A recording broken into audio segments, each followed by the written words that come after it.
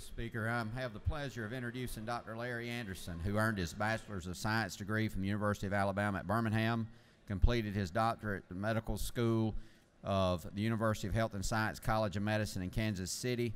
He has a family practice in Dawsonville. He's also an associate professor of clinical medicine at the Georgia campus of Philadelphia College of Medicine, on the board of directors at Shepherd's Clinic in Dawsonville, and he also chairs the county health board in Dawson County. He's also a proud Vietnam veteran, and he informed me just a few minutes ago that he's already treated a heart attack from the Senate side, an employee there this morning that's on the way to the hospital and has good prognosis. So if you would, welcome Dr. Larry Anderson.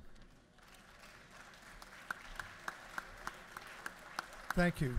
It is my honor to serve as Doctor of the Day, and although this gray hair may give it away, this is my 27th appearance before this body.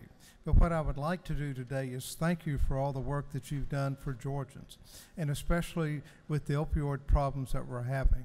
But this House, about 25 years ago, recognized it earlier when they passed a resolution of appreciation to a company that makes an analgesic called Talwin. And they added naloxone to it so that if you were taking other drugs, it would negate that effect. And if you were on this, you would not take any other drugs. And then you passed a bill allowing naloxone to be available without a prescription. And our first responders, our police, EMTs, paramedics, and fire officials starting using it. And within the first week, we were actually saving lives of Georgians. And then the next thing you did was gave us a very good tool in our office to help manage our patients with this problems. And that was when you passed the prescription drug monitoring program. That has been a big boon in helping with this problem. The aid station is on the second floor. If you have need, please come and see us. If not, we will come to see you. Thank you.